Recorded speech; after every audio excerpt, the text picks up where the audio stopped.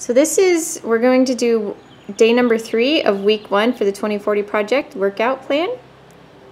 And day number 2, just so you know, was a 30-minute walk outside. So day number 3 is you're going to do 20 seconds of low impact jumping jacks. And this, of course, is after you've already warmed up. And we already sent you a link via your email for the warm-up. So please pull that belly button into your spine, and arms should come as high above your head as you can. You'll do that for 20 seconds, and then you'll take a 10-second break.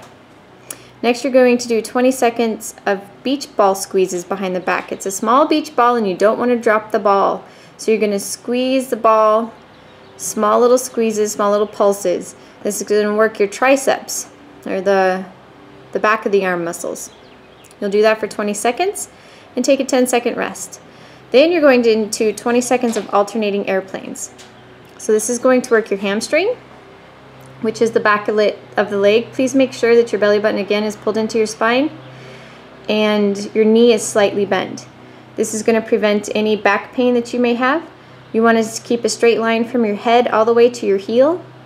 And if you need to hold on to a wall for balance, that's completely fine. But you'll just alternate legs for 20 seconds. After that, you'll take a 10-second break, and you'll do 20 seconds of arm circles. So you'll do 10 forward, pull your belly button into your spine even on this one. This is going to work your shoulders. They're going to get a little bit tired. Once you do 10 forward, you'll do 10 to the back.